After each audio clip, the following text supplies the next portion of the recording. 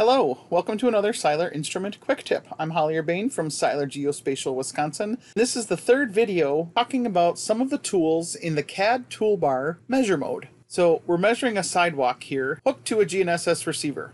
To turn on the CAD toolbar, hit the three-dot ellipsis and turn on the CAD toolbar. Because we're in measure mode, we're actually seeing all 15 of the control codes. I can use the start chain and then tap the sidewalk command. What happens is it puts sidewalk start automatically applying the start chain code without having to use the multi-code feature. When I measure that shot, observation stored, it's automatically going to turn off the control code to start chain and let me go on my way. Observation stored. Another tool built into the CAD measure toolbar is the offset command. And I skipped it here on purpose so you could see the difference, but by tapping on the offset icon, it's going to ask us how many offsets from this chain do you want. You can have up to 4. The south edge of this sidewalk is 6 feet away and just a little bit lower. So you can see now we have a parallel offset line measuring the other edge of the sidewalk. Here's where we have to make a decision. Are we going to continue on the main sidewalk or do the lateral sidewalk back to the building? I could do end chain, turn off the offset, then go up here and measure this sidewalk shot. But before I take this shot, I can use the join to point. Tap on the point that we just shot, and it's automatically going to measure that point back to the point we shot. The other thing we can do is use the add string command. That'll put a gap in the sidewalk, start a new chain, and we can go on our way. Again, I can turn on the offset. We do end up with a small gap in the offset chain, but I'm okay with that. We can begin an arc, combine the arc and the offset tool, and end the arc.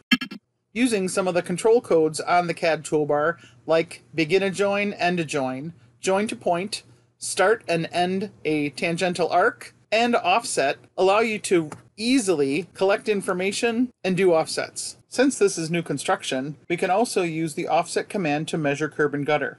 I can shoot the flow line because that's where the critical water drainage comes in, and then I can have it offset the top of curb and the flag. So if I hit the offset tool, instead of just doing one offset, we're going to do 2. So the first offset is 18 inches to the right, which would be a positive number, and 0.2 up higher. The second offset is just 3/10 to the left and up half a foot. I can use the right arrow here to put left, or I could have flagged that as a negative number. Now we're going to measure the flow line. Observation stored. Just as an example, you could accidentally say you missed a point. I can turn off the join, turn off the offset, back up and take an inlet shot, turn back on the offset command, it remembers, and continue measuring our flow line. Once again, we can combine the start curve command with the offset command. And if we want an opening where the sidewalk ramp is, we can either use the plus string or we can do the begin again. I'll use the plus string, except I forgot to start. This is still on curve. I can edit that point and add the start tangent arc. Then continue measuring my curb and gutter. So in this video, we used the begin, end, join to point, start and stop arcs, as well as the ignore and the offset. Thanks for watching another Seiler Instrument Quick Tip.